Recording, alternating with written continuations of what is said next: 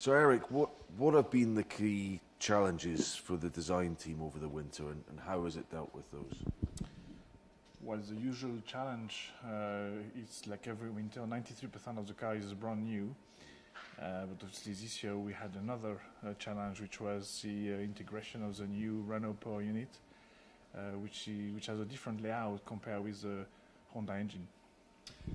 And that partnership with Renault, how confident are you that it will be a success?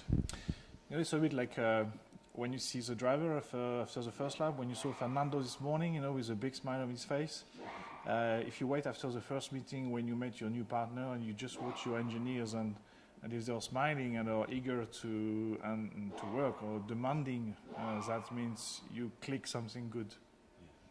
A year ago it was a very different situation you were dealing with. How optimistic are you 12 months on that things would be very different for you this year?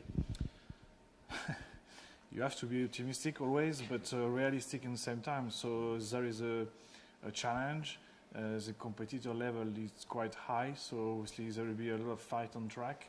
It's a new relationship we are entering in with Renault. So we have a lot to come, and I think there will be a lot more to come in the future. It's a new story, and we also have now been through another step in the car development and the car design. So I think everything we are. I don't think we have left any stone unturned, but try to do the best to be better, and it's gonna be just best to come. In terms of the technical regulations, they're relatively stable, but Halo has come in amongst other minor tweaks. How has that been to put on the car? What sort of challenges has that presented?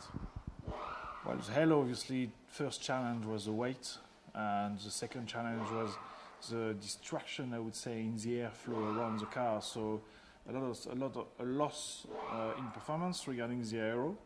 So we had to recover this, and that's been the main target over the winter. And in terms of the general direction in which the sport is headed, are you optimistic about that?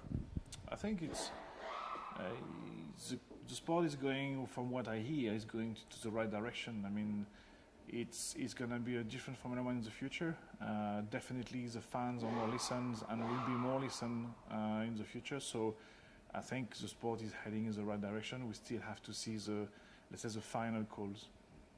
In terms of Fernando Alonso and his mindset compared to maybe a year ago, he seems very happy. He's got a smile on his face. He's got a lot on his plate this year as well. But is that the best way for Fernando Alonso to be? This is the best way for Fernando to be. I mean, first to see him smiling this morning, it's obviously the best reward we can have after a long winter. And I know the more busy he is, the best fit he is, and the more eager to win he will be. And Stoffel, his teammate, is someone, of course, that you know very well and have for a long time. It's an important year for him. Are you looking forward to see, now that he has a more reliable package, I suppose, just how well he can do? Yeah, because he will be able now, straight out of the box, to do all the laps. Hopefully he needs also to build his own confidence and his own experience. And I think he will deliver what we expected from him. And I think we have a best driver pair in the pit lane. So let's see now 2018.